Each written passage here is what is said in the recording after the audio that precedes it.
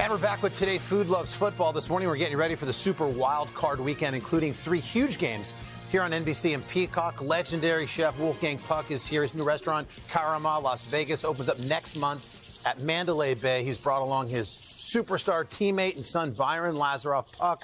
Byron, good to see you. You're, of course, the director of food and beverage for Wolfgang Puck Fine Dining, guys. Yeah. Good morning. You've been here as I'm early in the morning back here helping Katie out. I know. Never seen arguably the biggest chef in the world cutting his own lettuce. Hey, I do everything. Yes, so you it's do. really simple. You know, if I would be a football player, I would be the quarterback and the defense. You'd be the whole offensive player. Yeah. Chef, tell everybody at home the significance of Karama, the new restaurant. Okay, Karama is really our newest restaurant opening next month in Las Vegas at the Mandalay Bay.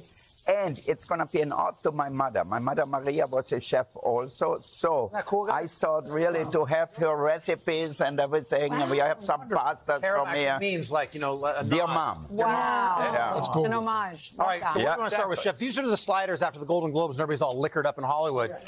Wolfgang gives them, these are the exact sliders. These are the ones. Everybody from Lenny Kravitz to Kevin Costner, they were all in my kitchen and we were all eating the little sliders. Yep. Let's start with the sauce. Let's start with the sauce for the sliders. So we have a little mayo here. Yep. Put a little ketchup in here. Some finely diced onions, capers, fresh parsley or any herbs, okay? A little touch of vinegar, not too much, and a little touch of sugar for a little balance. Sugar, not salt, okay. Yeah. I'm going to mix that for you, Chef. Okay, mix it. Okay, don't make your expensive suit dirty. No, it's not. And then we're going to Rent the runway. Okay.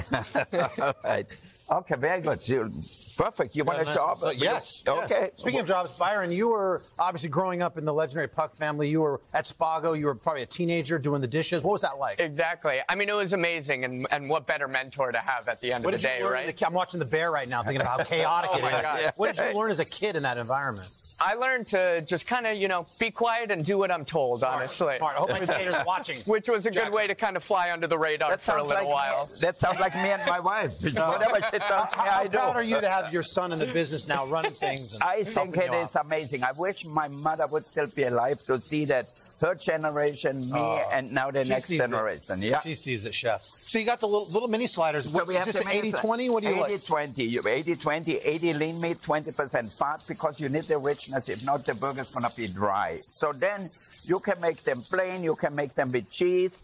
But the important part is then you have the buns.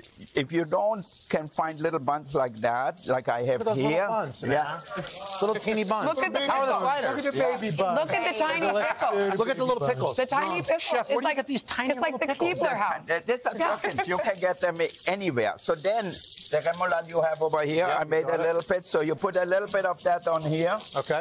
Even I trust you, but I know. No, I'll watch the master. Okay. You'll get a hot one right off the grill. Okay. Perfect. Put a little cheeseburger on there. Craig's coming in for seconds. Oh, there you go. They're so small. Okay, that's so small. All right. For you, we're going to make a double one then. Yeah. Thank you. Load it up. Load it up. And then we put a little cornichons on here. How does Lenny Kravitz like his little mini slider, Chef? He likes a little Medium cheese on rare. it? Medium rare. Yeah, he doesn't like a lot of bread. Yeah. So we He's only watching put his it like carbs. that.